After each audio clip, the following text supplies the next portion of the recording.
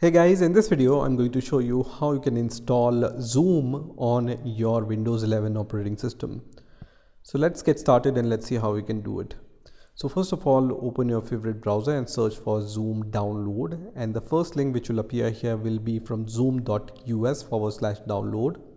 I'm going to put this link in the description of this video also, so you can directly click on this link from the description and come to this website. So on this Zoom download page, you will be able to see few options: Zoom client for meeting, Zoom plugin for Microsoft Outlook, Zoom plugin for IBM Notes. So there are many options here, right? The one we are interested in is this option, which is the first option, which is Zoom client for meetings, right? So click on this download button under Zoom client of meetings option, which is going to download this zoom installer.exe file. And once this zoom installer.exe file is downloaded, just click on this file, and I'm going to minimize my browser. So you can see it's initializing the Zoom installer, and after some time you will see this message which says the installation was successful, and you just need to leave this checkbox as checked, which is going to automatically keep the Zoom desktop client up to date, right? I'm going to click on done here, and you can see this Zoom app has been started on my Windows 11 operating system.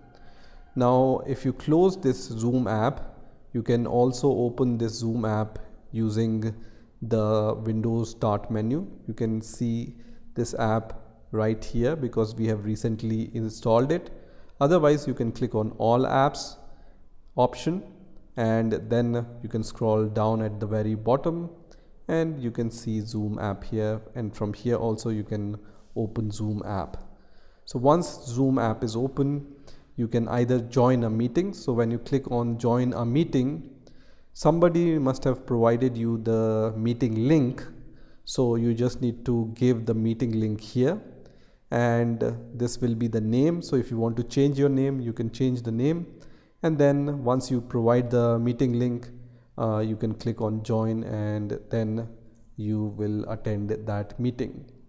Otherwise, if you don't want to join a meeting and you just want to sign in to your Zoom account on this Zoom meeting app, then you can click on sign in. And if you don't have the Zoom account, you can log in with your Google account or Facebook account, or if you want to sign up using the manual email ID, you can click on sign up. And when you click on sign up, it's going to redirect you to the Zoom.us website, and from there you can sign into Zoom, right? Once you have the Zoom account, you can just log in with your Zoom account. So I already have the Zoom account, so let me log into my Zoom account. And once I have provided my email ID and password, I can also check this checkbox, which is going to keep me signed in, and then I can click on sign in, which is going to sign me in to my Zoom app. And now I can see my account here. So from here I can create a new meeting, I can join a meeting, I can schedule a meeting, and also I can share my screen with others on the meeting, right? So this is how you can download and install Zoom on your Windows 11 operating system.